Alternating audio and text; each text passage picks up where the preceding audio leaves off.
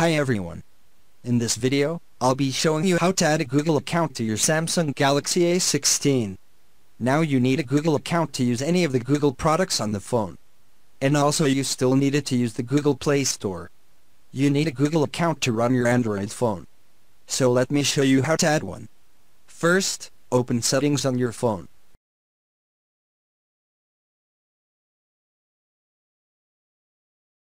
On the main settings page, go to Accounts and Backup, tap on that. And then go to Manage Accounts, tap on that. And then select Add Account and then choose Google. You should see the same screen in the Sign In page. So let's go ahead and sign in with our Google account. So I'll start with my Gmail address, and then tap on Next and then enter your Google account password.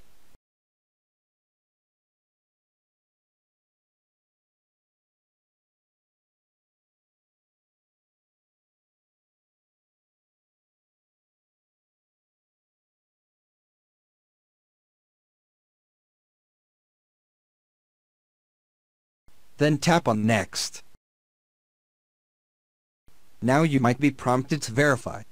So go ahead and do that.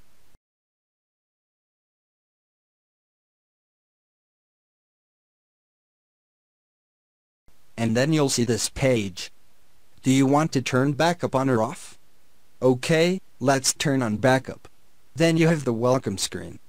You have the Google Play Terms of Service and the privacy policy. Read and tap on I agree. Then you have Google Services. Once again, accept.